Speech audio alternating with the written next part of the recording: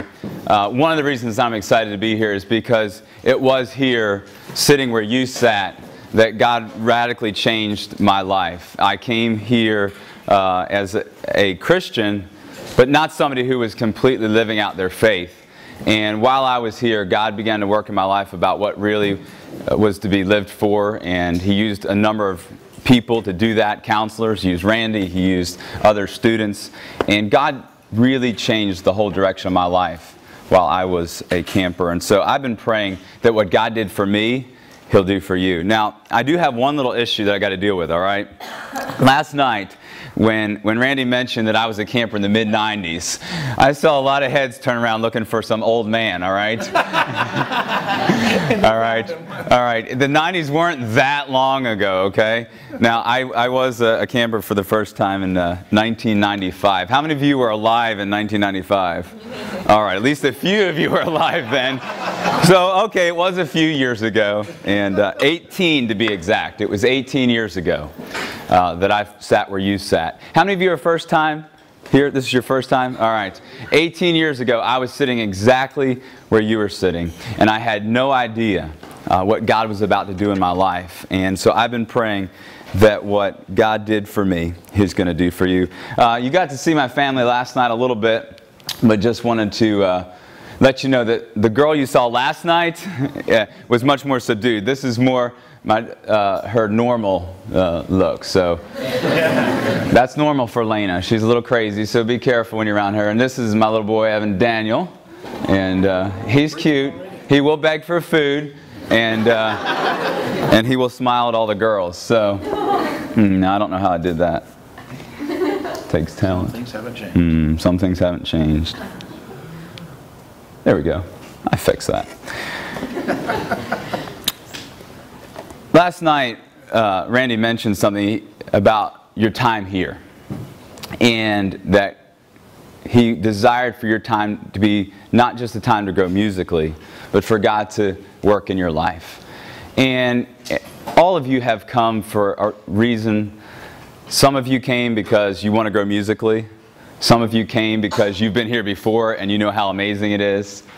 Some of you came because a parent wanted you to be here, or a friend told you, hey, you got to come to this camp. But I believe that whatever your reason for coming is that God desires to encounter your life. And that's what I've been praying for you, that while you're here, whether it's 1 week or 2 weeks or 3 weeks or 4, that while you're here, that you will have an encounter with God that changes your life. I came here, as Randy mentioned, my sister Amy had been here for 3 years, and I just, I had the opportunities to come, but I just thought, I don't want to give up my summer for music camp. And then she said, well, there's about 100 campers, and she said 80 of them are girls and 20 of them are guys. And I thought, maybe I should try this camp out. Maybe I'll give it a shot. And so I signed up and I registered, and I think they sent like the rules, before you came, and I got a little scared. I thought, this is going to be tough. How many of you thought that? Anybody? All right. All right, I guess I was the only one. We don't send them the rules anymore. Oh, you don't send them the rules anymore? Oh, very well. And so I wasn't sure what to expect, but like I said earlier, God changed my life radically, and I believe He wants to intersect your life powerfully while you're here. One of the great things about being here is you're away from the distractions of everyday life. Because life is filled with distractions. And while you're here and you're unplugged, how many of you are having texting withdrawal? Anybody? All right. Anybody just randomly start? All right. It'll get better in about 3 or 4 days. But while you're away from the distractions of life, it's an opportunity for you to hear from God in ways that we sometimes don't. And a lot of people have been praying for you. I've been praying for you. Your counselors have been praying for you. The staff has been praying for you. I couldn't pray for you by name, but Saturday night I prayed for you by zip code. I went on the share ride, and I prayed through your zip codes. And I did notice that there was someone from Swedesboro. Is that correct? Where are you? Somebody? That's awesome. I grew up about 10 miles from there. And somebody from Deptford or Woodbury. Thank you in the back. Very cool. Those are the most special people because those are the 2 people who grew up closest to where I grew up. While you're here, whether you're a camper, faculty member, counselor, My heart for you this week, this next 2 weeks, however long you're here, is that you will encounter God in such a way that you see Him for who He is and that you have a desire to live for His glory and for His purpose. We're going to talk about living for the glory of God. And living for the glory of God begins by having an encounter with God. If you're wondering what I looked like back in 1995, that's it. I know, it's pretty pitiful. So, oops, I did that again. Did that again. We'll fix that. But here's what I've been praying for you, is that you'll have an encounter with God that changes the direction of your life. As you look in the Bible, there's all kinds of stories about people who God encountered and they were radically changed. I think about Noah. Noah had an encounter with God and he built a huge boat and saved the human race. Abraham had an encounter with God and he left his land and followed God, and God gave him a son in his old age, and that son had more children and they became a great nation through which Jesus came. Jacob had an encounter with God. Remember, he wrestled with God and he was never the same. He walked with a limp the rest of his life. Moses had an encounter with God more than once. He came off the mountain and his face shone with the glory and the radiance of God. Samuel had an encounter with God.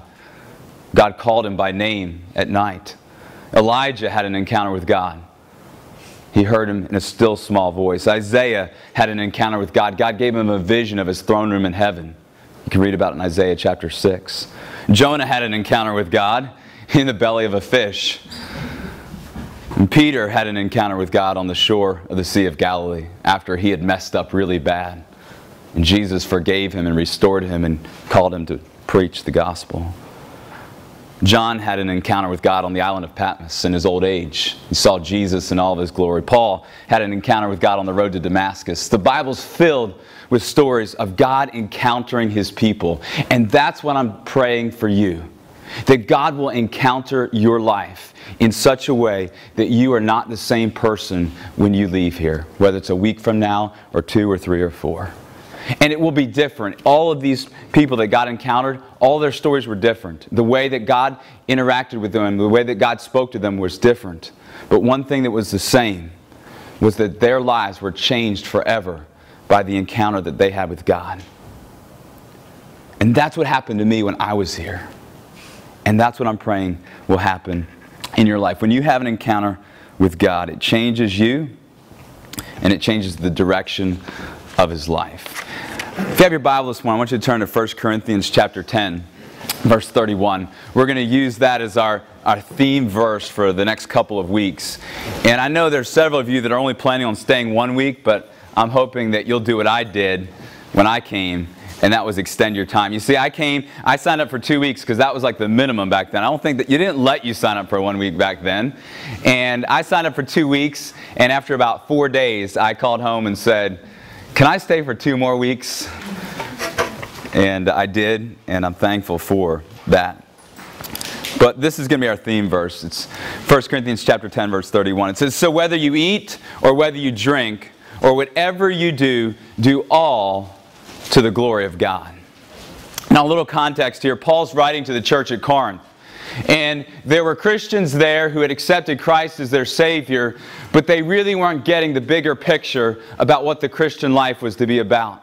Because the church in Corinth was filled with people who, although had accepted Christ as their Savior, were not living for the glory of God. They weren't living for what Christ had saved them to live for. And so Paul wrote to them to rebuke them, to challenge them, to encourage them, and to deal with some of their issues. And he sort of summarizes things here in chapter 10, verse 31. He says, "Whether you eat or whether you drink, whatever you do, do all to the glory of God." Life is about the glory of God. The greatest thing that you can do in life is to live for the glory of God. The greatest thing that you could ever do in life is to live for the glory of God. And that's what we're going to be talking about this morning and all this week and next week, is how do we do that? How do we live for the glory of God? God is the center of all that exists. His splendor, His majesty, His praise, that He is worthy of is His glory. And you think about it, all of creation points to the glory of God, doesn't it? Paul said in Romans chapter 11, verse 36, he says, "For from Him and through Him and to Him are all things. To Him be glory forever." The greatest thing that you can do in life is to live for the glory of God. Look at what it says there. It says, "For from Him," God created everything. Everything that you see, everything that we see around us, God created and God made. And not only did God create it, but He sustains it. Look, it says it's not only from Him, but it's through Him. This universe is sustained by the power of God. And it's a massive universe. You know, if we think about it, this earth that we live on, it's not even a speck on the radar of this universe. Did you know that? The sun, as massive as it is not even a speck on the radar of the universe. Our galaxy is barely a speck on the radar of the universe. And check this out. Isaiah chapter 40, verse 25. It says, "To whom then will you compare me?" Oops, got ahead of myself. I'll come back to that. "To whom then will you compare me, that I should be like Him, says the Holy One. Lift up your eyes on high and see. Who created these? Who brings out their host by number, calling them by name, by the greatness of His might, and because He is strong in power, not one of them is missing." Isaiah the prophet is talking about the stars that we see. And he says this. He says, look at all of them. He says, God brings out their host by number, and He calls them by name. There are billions and billions and billions of stars. Named every one of them. One of the things that impacted me when I was a student was at a bonfire, Randy made a statement. And he said, "How big is your God?" And I had never thought about that. Isaiah chapter 40, verse 12. Backing up a little bit in that passage. Isaiah says, "Who has measured the waters in the hollow of His hand, and marked off the heavens with a span, enclosed the dust of the earth in a measure, and weighed the mountains in scales and the hills in a balance?" Now think about that. It says He marks off the heavens with the span of His hands. So this incredibly vast universe that's filled with billions and billions and billions of stars, millions and millions and millions of light years. And it says God can take His hand and measure it. That's how big God is. His glory and His splendor and His greatness are what He calls us to live for. And isn't that awesome? Because think about, I mean, if the earth is so tiny, how small are we? How insignificant are we in the scope of the universe? And yet God gives an invitation to you to live for His glory. Now, I want to back up because you're probably wondering about this picture. The reason I put that picture up there is because last August I had the opportunity to go to Peru and spend a week in the Amazon. And we went caiman hunting, and this poor little guy ended up as our victim. But the cool thing about that was I got to go out in this little dugout canoe thing with another guy from our church, and we negotiated with some villagers, and they took us out caiman hunting. And the way you negotiate with villagers is with money. So we went out, and we were just out in the Amazon in the middle of the night, and I looked up, and I had never, ever in my life seen that many stars. Away miles and miles and miles from any light source, crystal clear sky, and the stars literally touched each other. And it was an overwhelming moment for me as I just sat back and looked up at the sky and just thought about how vast the universe is, and yet God has named every one of those stars. It says in Psalm 19, verse 1 and 2, it says, "The heavens declare the glory of God. The skies proclaim the work of His hands. Day after day they pour forth speech. Night after night they display knowledge." The creation itself points to the glory of God, to the splendor of God. And Paul says whether you eat, whether you drink, whatever you do, do it for the glory of God. We are called as followers of Christ to live for the glory of God. That's what life is about. Life is about bringing glory and honor to the Creator, to the one who made you, to the one who has sent His Son to redeem you and to save you. He calls us to live a life for His glory. You know, within each of us, there's a desire for significance. We want to know that we matter. We want to know that our time here matters. We want to make a difference with our life. How many of you want to find significance? How many of you want to live a life that matters? All right, I would hope you would raise your hand. All right, not too many people say, I just hope I can waste my life. I hope I can throw my life away. Nobody says that. But so many times we search for significance and meaning in the wrong places, don't we?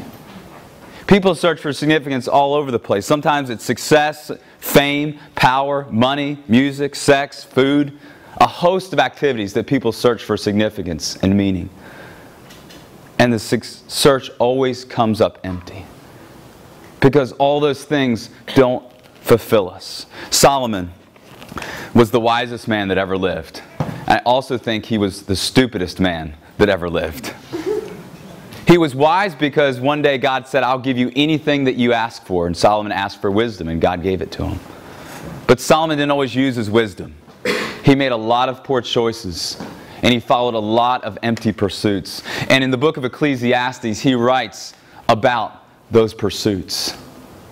And he writes about what he chased after in life, and he writes about the emptiness that it brought him. I mean, Solomon had it all.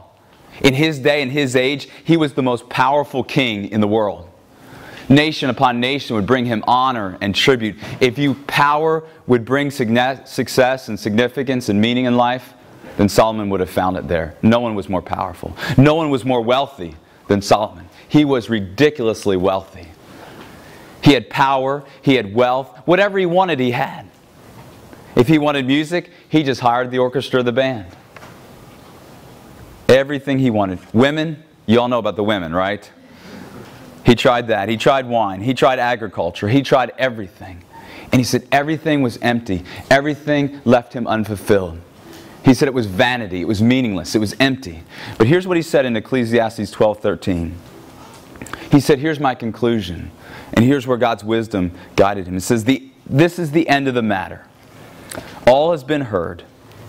Fear God and keep His commandments, for this is the whole duty of man. He says, trust me, I've tried it all, I've experienced it all. If you think you can experience it, I have.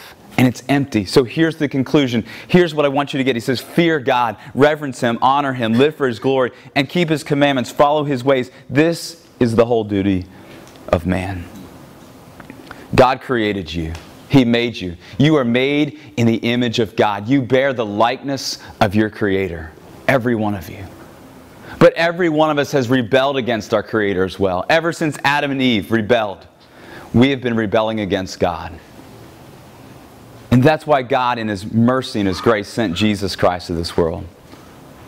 He sent Jesus to live the life that you and I can't live.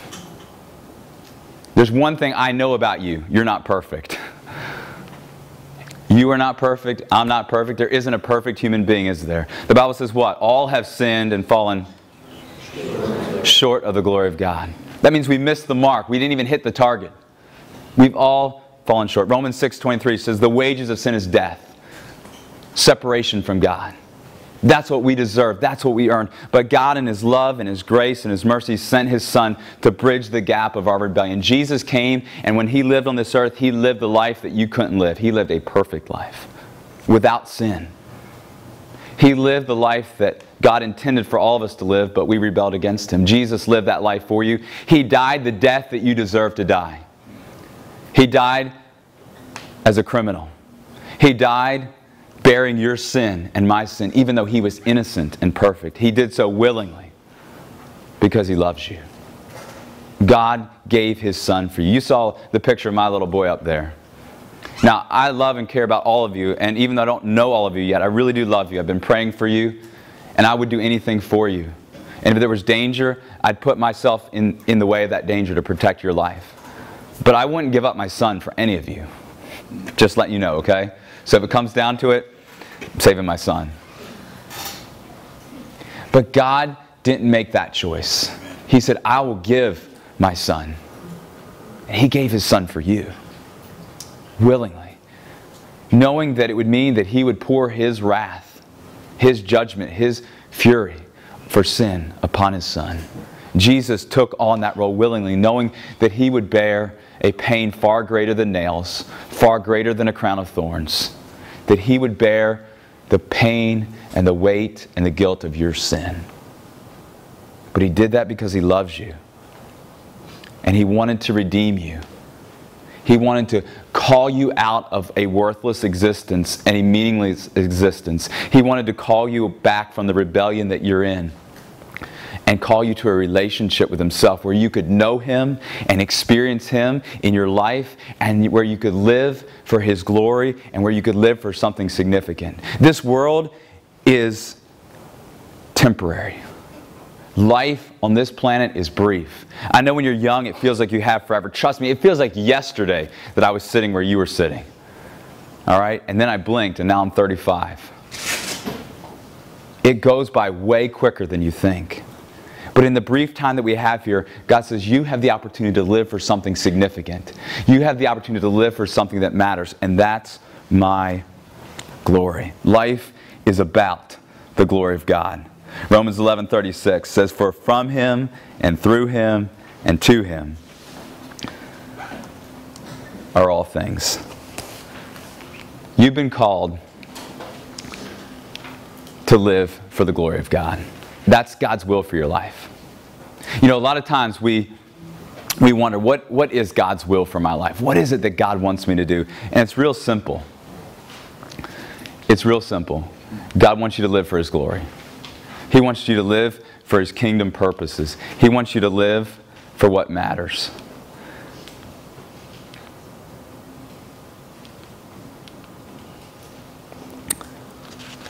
Paul said, whether you eat or whether you drink or whatever you do, do all to the glory of God. God is a glorious God. His creation points to his glory. His love in sending his son Jesus to die for you points to his glory and his grace. And God is calling you to know him, to experience him, and to live for his glory. And there's nothing that's greater to live for. I want to promise you that. When I was here, probably the most significant thing that happened to me happened at the bonfire. And while I was there, and I can tell you exactly where I was sitting at, well, I guess it's Carn University now, 1995, and I distinctly remember feeling that God was calling me to ministry, to preach. Now you got to know something about me. I was not a likely candidate. And as I sat there hearing that call, I thought, God, you know how I talk at school. You know the kind of life I lived. I've kind of lived a double life. I go to church on Sunday and I'm a pretty good person at home, but I'm not really that good of a person. God, you know I don't like to get up in front of people. And so for 3 years, I wrestled with that call. For 3 years, I wrestled with that call. And I thought, no, I don't know if I really want to do this or not. And I struggled. And I want you to know those 3 years were some tough times. Because I thought, you know, maybe living for my own pursuits, maybe living for what I want to do will be better. And God had to remind me over and over again that life is about his glory and not mine. And life is about pursuing what he has for me and not my dreams. And God was calling me to exchange my plans for his plans. I made that choice finally, a few years later, to say, God, okay, you can have my life. It was in 1998, August. That there was a peace that came that was incredible. And I want you to know you can trust God. Because sometimes it's scary to say, God, you can have my life, right? You're like, well, what's he going to do? Where's he going to take me? What's it going to mean? Am I going to be single forever, right? Am I have to go to Africa or whatever? Hey, I'd love to go to Africa. All right, I've already had my shots. You know, I'm ready to go. God's plans are infinitely greater than your own plans. And what he calls you to live for is infinitely greater than anything else there is to live for. Over this next week and into the following, we're going to practically sort of break down what does it take to live for the glory of God. What does it look like? Because you have to live for the glory of God in everyday life. I want you to know it's easy to live for the glory of God while you're here. This is an amazing place. But when you go home, it's a lot harder. In everyday life, in a real world, in a world that's in rebellion against God, God calls you to live differently and to live for His glory. And so we're going to look in God's Word over these next few days about how we can practically live for the glory of God, because God can and will enable you to live for His glory. I want to ask you for a very specific response this morning. I want to ask you to just take a moment in prayer, in just a minute. And I want to ask you to pray this. I want you to say, God, while I'm here, whether it's 1 week or 2 or 3 or 4, God, would you encounter my life in such a way that I see you for who you are and that my life is changed forever. Now you might be here this morning and you might say, you know, I'm not even sure about this Jesus thing. I'm not even sure He's real or that He's the only way to God. And if that's you, here's what I want you to pray this morning. Just say, God, if you're really real, if you're really who you claim to be, help me to see you this week. And for those of you that know Jesus as your Savior, here's what I'm asking you to pray. God, help me to see you in a greater way than I've ever seen you before.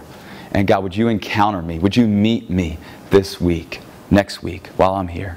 And God, would you change the direction of my life? Would you have your way? Would you bow your heads this morning? I just want to ask you to pray that prayer. I'm going to pray for you, but while I pray for you, would you pray that this morning? Would you say, God, would you encounter me? Would you meet me? Help me to see you. And God, whatever you want to do, God, I'm available. I'm open. Change my life if you want. Father, I just pray for each person here this morning. I thank you for them. I thank you that you've brought them here to this place. Father, I know that we all had different reasons and motivations for coming. But Father, I believe you brought all of us here for one reason, and that's to encounter you. And Father, I pray that you would help every one of us, from me to each person here, to have a fresh encounter with you, to meet you, to experience you, to see you.